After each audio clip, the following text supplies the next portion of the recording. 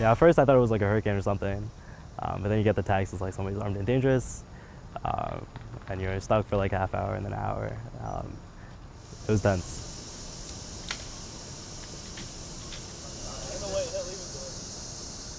This is truly a tragic day for our campus community.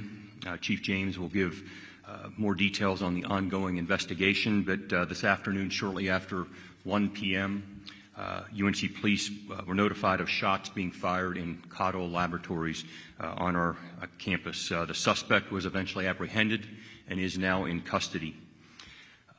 I'm grieved to report that one of our faculty members was killed in this shooting.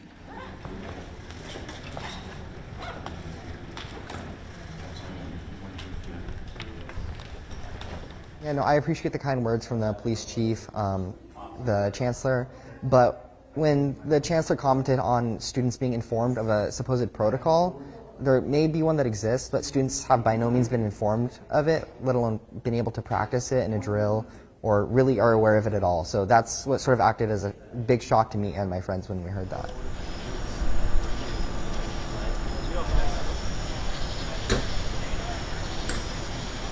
To actually have the suspect in custody, it gives us an opportunity to figure out the why and even the how, and also helps us to uncover a motive and really just why this happened today. Why today? Why at all? And we want to learn from this incident, and we will certainly work to do our best to ensure that this never happens again on the UNC campus. And I think that that information that we could glean from the suspect is very important as we move forward.